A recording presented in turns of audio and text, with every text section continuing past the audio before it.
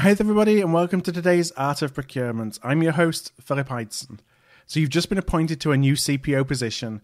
Your executive leadership team is looking at you to make an immediate impact while setting up procurement as a driver of sustainable long-term value. Your first 100 days, they can make or break your career. But where do you start? Today is day 3 of a special 5-part series. It's brought to you in partnership with Efficio, the world's largest procurement consultancy firm. This series provides you with the roadmap you need to hit the ground running.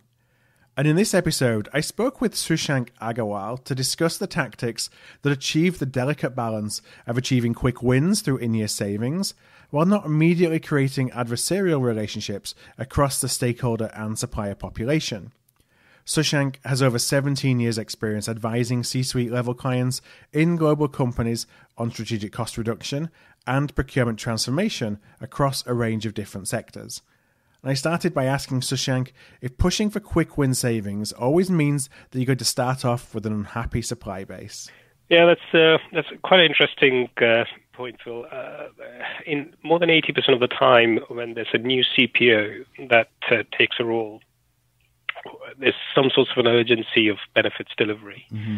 And that rigor is required, and the previous management teams not be able to push that level of rigor or have those skill sets because sometimes the leads get complacent, and it's harder to get into that faster paced environment.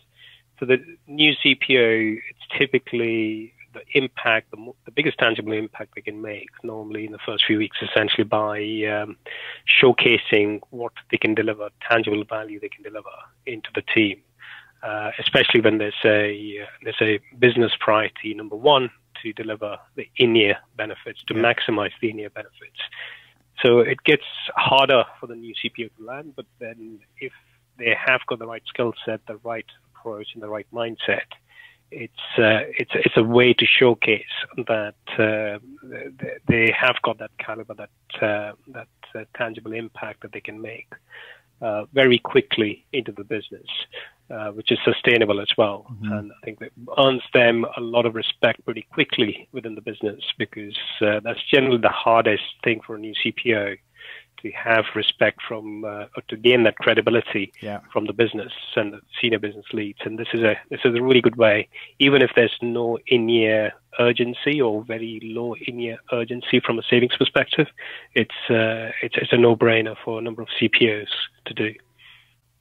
So given that quick win savings are really important for new CPO, when you start to go down the line of creating a quick win savings program, does that always mean you're going to end up with unhappy suppliers at the end of it? That's quite interesting you ask, Phil, because I'm actually seeing completely reverse of clients who've effectively deployed quick win savings. And the way I see most of the successful procurement teams drive it forward is through collaboration with the suppliers, where there's optimizing demand requirements, making sure there's a win-win situation on both sides from a quick impact perspective. I had a client, for example, last year who were looking at buying certain licenses, software licenses, and they were spending so much money on software licenses. And a quick win for them traditionally would have been just go in and ask for a rate reduction or the license fee reduction cost. By the way, they didn't even consider that they were buying way too many licenses, so they're not buying at the right levels. So trying to optimize demand and requirements is typically the way where the suppliers are able to reduce their costs and they're able to pass those benefits into the clients. And that's where we see majority of the value coming from. And we've also seen suppliers actually talking to the procurement teams and telling them that there's value to be had. And over the years, procurement teams haven't really been serious about those points or been pushy enough to push those demand or optimizing the demand side, taken that seriously. And I think this is kind of a no-brainer for the procurement teams to go for in collaboration with the suppliers. The instances where we do see suppliers unhappy or not really pleased with the approach is typically where they've been overcharging over huge number of years, whether there's the rates or costs are not aligned to the market benchmarks. And that's when they have to come into the real world and go into the real prices. And by that time, they've got huge overheads which need to be optimized in line with the market. But overall, what we typically see is it's a win-win situation in majority of the cases when procurement teams go out and run this effectively. Now, I'm sure that some of those suppliers, you said the ones that are unhappy, is because there's also that reputational risk for them of the fact that they realize that they've perhaps been a little bit rich in their margins and now they're going to get found out. Yeah, there is a bit of that, and nobody's pleased when suddenly their margins are slashed down, even though that's what their peers have been earning at. So it's how you optimize your costs to make sure your business is still effective. Because the idea of this is not to get suppliers go down under and not make any margin at all, because that won't be sustainable at all. So we're looking at where the leading procurement teams are actually wanting to work with the suppliers to make sure they make a sensible margin out of it, because they are running a business at the end of the day. But they're optimizing the requirements and pushing the best value out to the clients. Now, when you're looking for quick win savings opportunities, there's always this trade-off between going for some short-term savings today versus perhaps the risk of losing value over the long term. And I just wonder how you kind of look at that trade-off. Yeah, I think that's a really interesting dilemma. And most of my clients, this is almost the first or one of the initial points of discussion that we get into. And it all depends, really, the urgency of why they need those savings and how much is the urgency for the numbers to come in.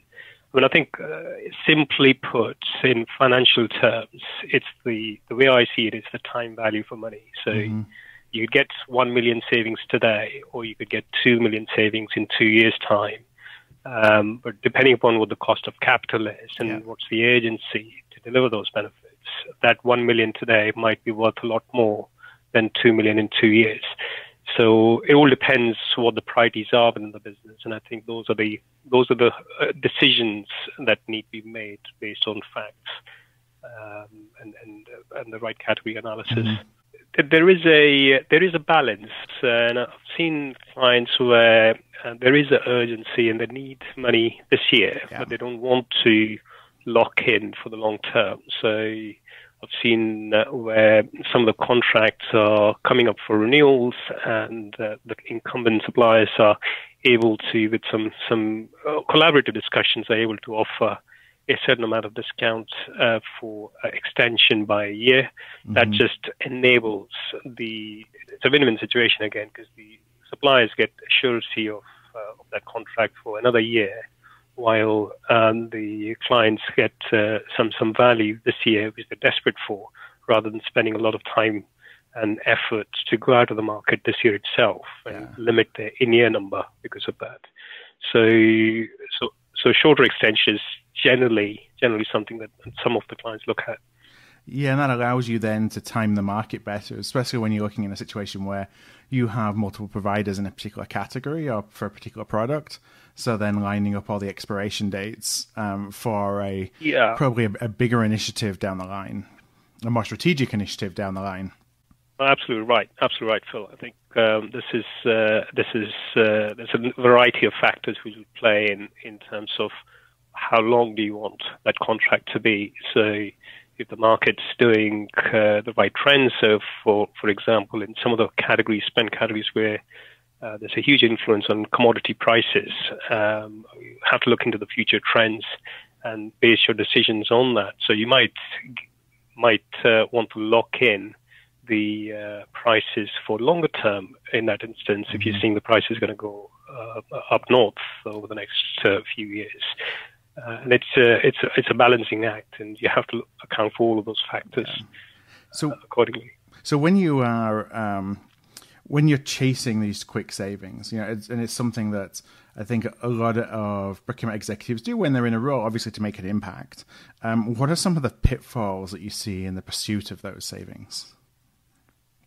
Yeah, it's a really good question, and there's quite a few that we normally see, and unfortunately, there's a lot of the efforts that go in from an in-year quick savings perspective are regarded as tactical, and a lot of the procurement teams go for tactical supplier discounts by sending out letters to all the suppliers for a certain number of discount, and it's got a hit and miss, in my opinion. What I've seen in the number of clients, sometimes you get, but then it's not really sustainable because the suppliers then account for those prices next time round, the discounts that you offer. But there's two or three things that we normally see where the key pitfalls from a client's perspective. One is where the teams decide to go based on opinions. So they feel that a particular supplier or a particular market or a particular category has got a lot of margin in it, and therefore they should be going after that,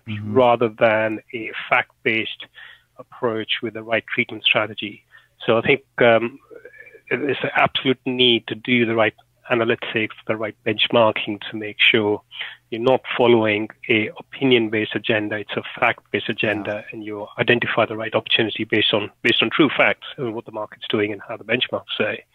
So that's I think number one. Number two, in my opinion, is more on the engagement with the stakeholders. So although procurement teams might be really sharp in terms of understanding the market and the key categories, one thing they sometimes miss on is this engagement with the key business stakeholders. So the CIO, COO, or CFO, in terms of making sure they bring the key stakeholders with them when they are shaping that RFP or reaching out to the market, because sometimes those disconnects are not very evident at the start of the process, but as you're coming closer to a contract award, there's a big mismatch between what a CIO would want in terms of what the supplier to do versus what the supplier thinks they are bidding for. So I can't really emphasize enough the importance of that, especially in an in-year savings environment where things run much faster or have to run much faster because every single day's delay is costing the business a huge amount of money. And then the third key thing is just in terms of just rigor, program management rigor, decisions being taken on time. You almost need to run this at a drumbeat because every single day is costing you money, and you need to be pretty clear in terms of savings tracking as well. So if you say you've ended up saving 5 million, which is going to have a 3 million in-year impact, you need to be able to showcase that through till the end of the year, so that for a CFO, for the finance director, they're able to recognize and see those numbers coming through. So in my mind, those are the three key things which are absolute essentials to be successful in a quick savings program. And just to touch on savings tracking, because I know that's something that's it's so important, as you mentioned, and something that we don't necessarily always focus on. I wonder if you could, the organizations that you see doing that well, do they have a governance structure around savings? So, for example, getting buy-in to methodologies upfront and throughout the entire project with finance, so that finance can validate at the end. Do you see that as being pretty common, or is that something? Yeah, absolutely. Yeah. Absolutely, Phil. I think it's not just the methodology part from a savings methodology at the very start. We see almost a weekly, once a week or even twice a week I've seen, where there's a constant reconciliation with the finance team to say these projects have finished off this week and here's the numbers, how they're going to be recognized and be tracked, so that there's a seamless transfer of that knowledge into the finance team, and they're aware that if this contract's going to kick off from next week at the reduced prices or the discount rates, they can see those rebates or they can see those discounts being applied to the invoices from next week onwards. So this is absolutely crucial. So I think a lot of the basics are done well by most of the procurement teams by getting the right methodology, but they leave it, they just throw it over the fence sometimes, and with an assumption that the finance team is going to be able to pick that up. And that tracking from a savings benefit isn't fully effective, and the suppliers see that through, and those savings start to dilute if that happens. So absolutely, as you said, finance integrated together with procurement is absolutely essential to do this. Hi there, I want to thank you for listening into today's podcast as part of our series that helps you take the actions that you need in your first 100 days to position procurement for long-term success. If you'd like to get more insight into how to approach your first 100 days, or to reference all the tips that are covered in this series, Efficio has created a handy downloadable checklist. It's really easy to grab your copy of this checklist. All you need to do is go to artofprocurement.com/100 days. That's artofprocurement.com/100 days.